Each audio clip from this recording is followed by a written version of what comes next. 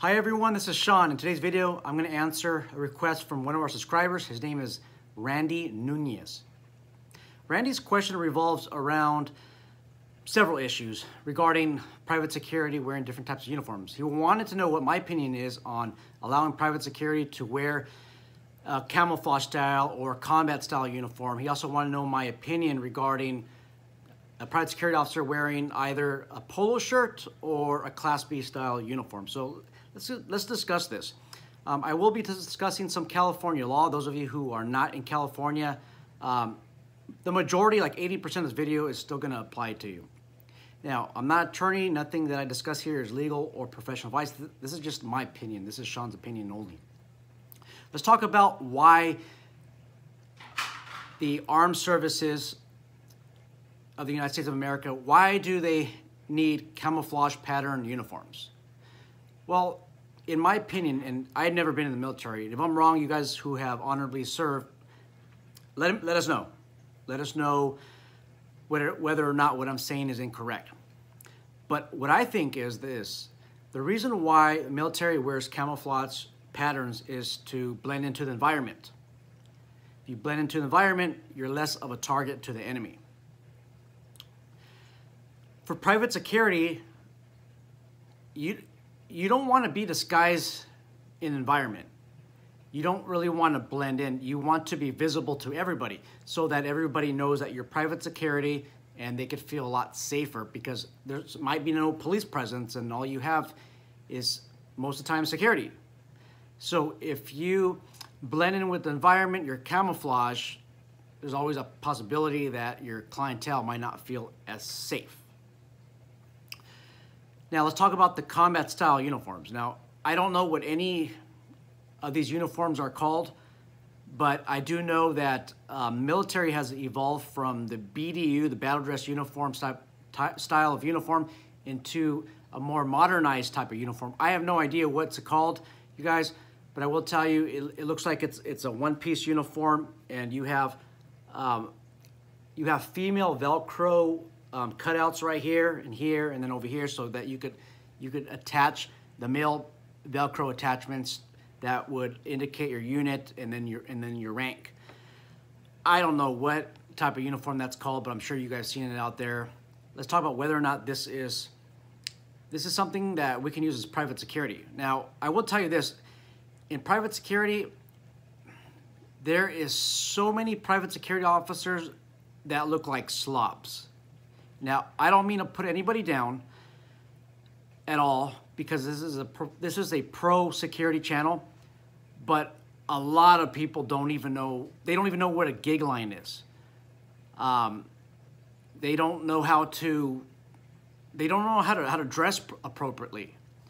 It looks like they're out there parachuting because their shirt, the bottom of their shirt are just puffed out.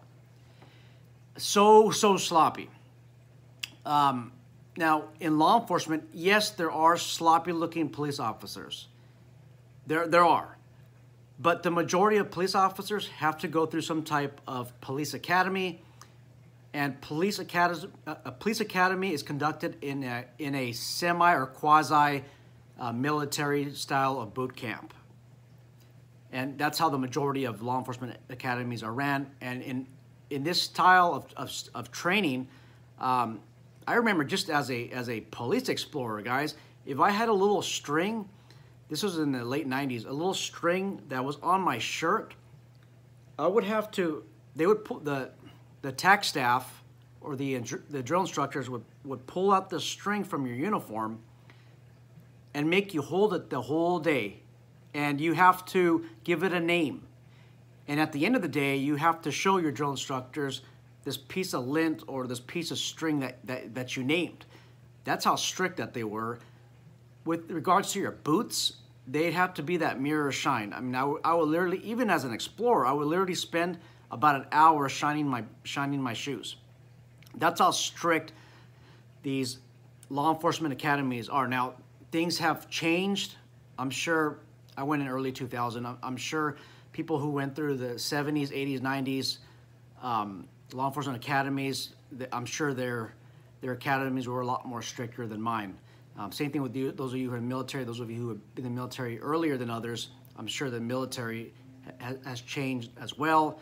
In law enforcement, I know that there was an academy that was issuing stress cards. If you feel the drill instructors were stressing you out, you could pull out the stress card and show it to them, and they have to leave you alone. So, you know, there's a lot of silly things, but you guys, with that comes more lax uniform.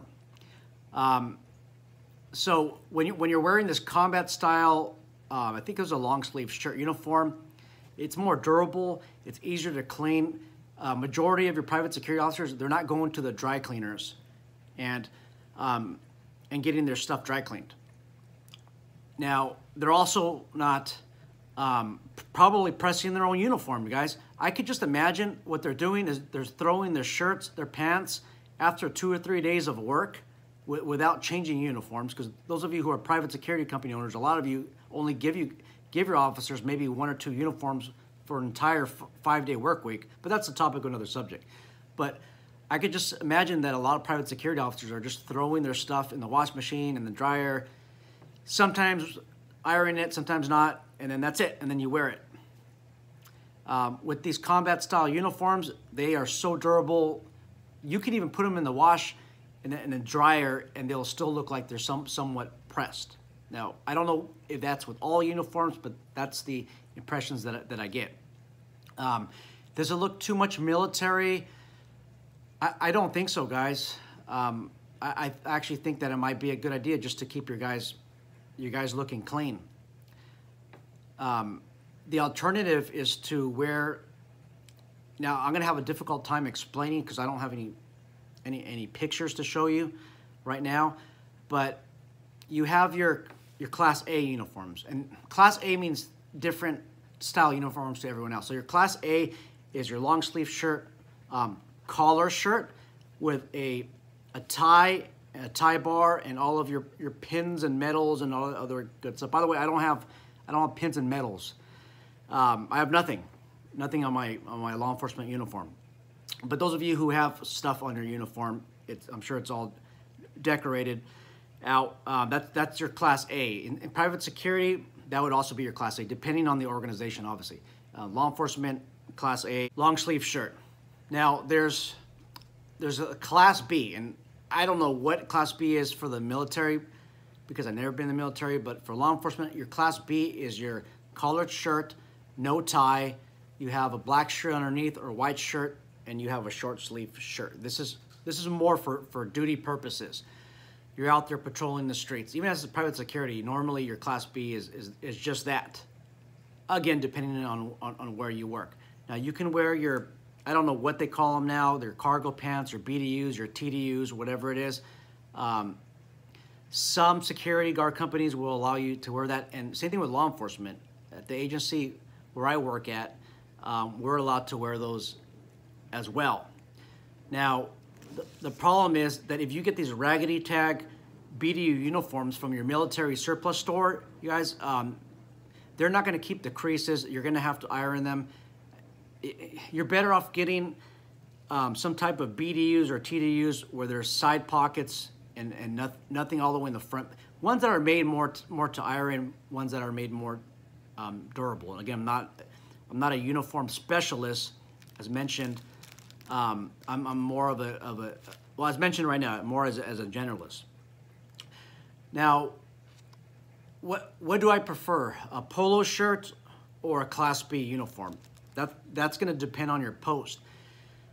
If you want your guys to have clean uniforms most of the time, but with less pressed appearance, I think polos is the way to go, because you can just throw in the washing machine.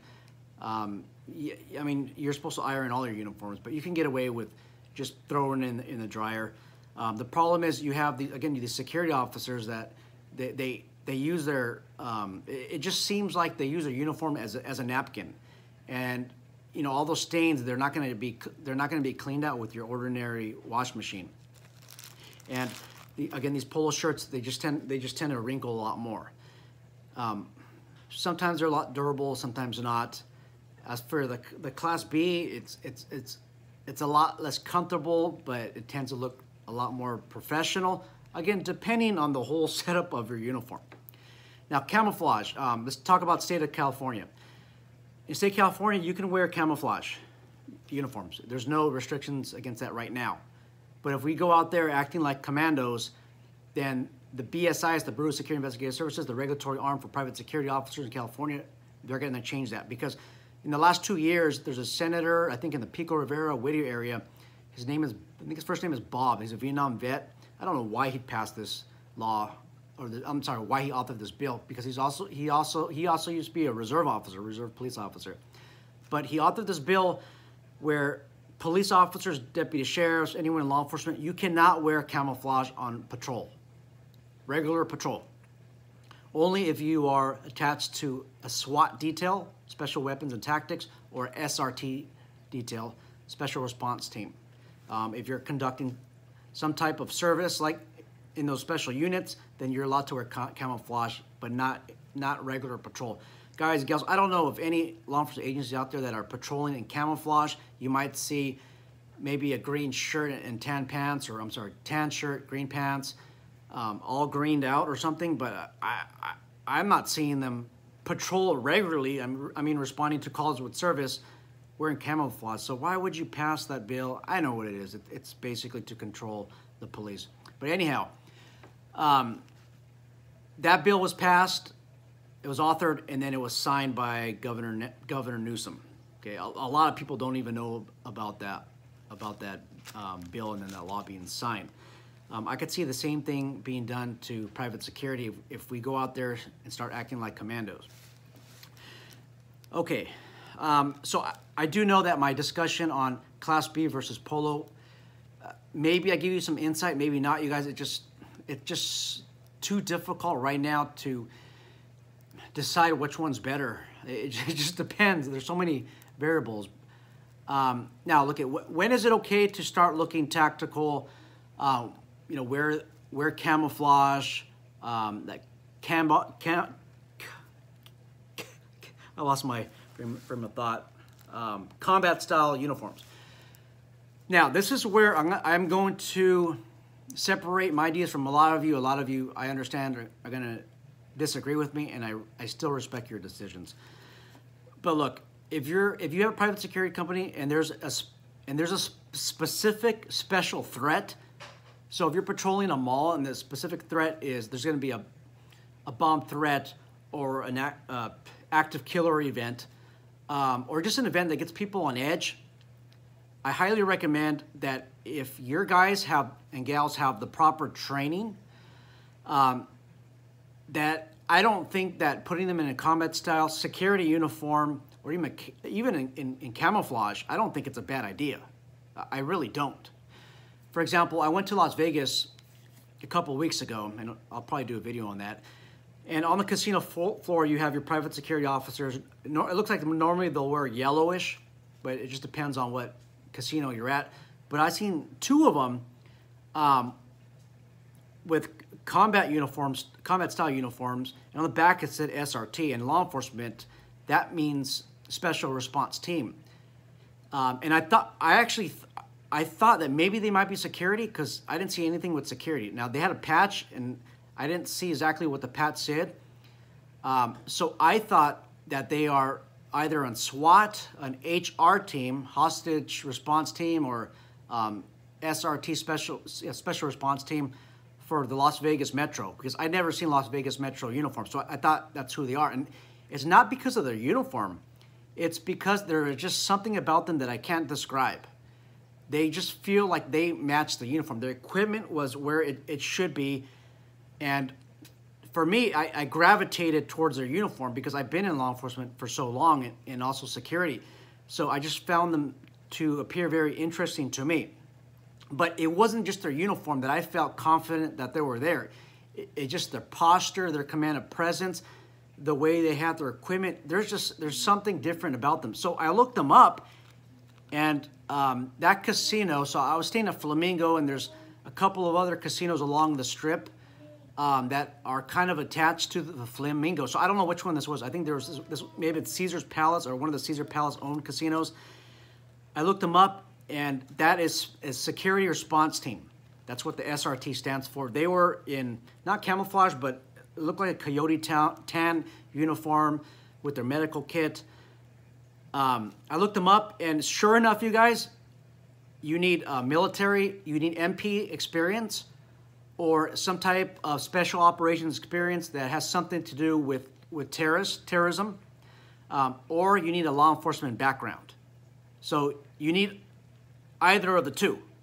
That's it. And actually, I'm gonna do a video on this because I actually found a small pathway how you might be able to get in if your experience does not include military or law enforcement. I'm going to discuss this 1% chance of getting in. But that's another video. If you're interested, then watch that video. But no, they have these requirements, and all they deal with is basically violent situations or potential violent situations at the casino. And these guys are highly trained. And guess who's in charge of their unit? Their division commanders. There's 4 to 5 Las Vegas Metro SWAT members, former SWAT members, and about 1 or 2 of them were designated marksmen. Other words, they were snipers. So you have you have guys that have full-time SWAT experience that are the commanders of the HRT team. I'm sorry, the SRT team. And in addition to that, you have an air marshal on top of that, who has probably extensive terrorism type training. So these aren't your ordinary people. But I was able to read these guys, and I just know that they have some special training. What I'm saying is this: don't get your guy, and I don't mean to put anybody down here, but your guy that takes the guard card course and then completes the 40 hours online. Don't put them in these uniforms out there, you guys, because somebody that is former military, former law enforcement can read them out, and they can smell BS. Like something is wrong with their uniform, and that command of presence it's not going to be there. It's not going to be there, and I don't even know how you would explain it. Some of you who are watching this, you know exactly what I'm talking about. Just something about them gives off the aura that they have either combat experience, street experience, or they belong in the military or law enforcement. There's just something about them. You don't put people with this 40-hour online training, guard card course, and that's what they're restricted to. You don't put them in these uniforms, guys. It's not gonna. Somebody's gonna read them, and they're gonna know that they're not prepared for another attack. I don't know how to explain it, but I think that's going to happen. I don't mean to put any of you guys down who have all your 40 hours of guard card training online. Sometimes online is better, but when you look at the guard industry as a whole, the training it's substandard, and it's what you make of it. And I know that a lot of you guys who are watching my videos, I think you guys are the 1% who actually go out there and get a little bit more training than your typical private security officer. So let me know what you guys' thoughts are. You guys think it's okay to wear combat style uniforms? Do you think it's okay to wear camouflage? Does it depend? Does it depend on the assignment?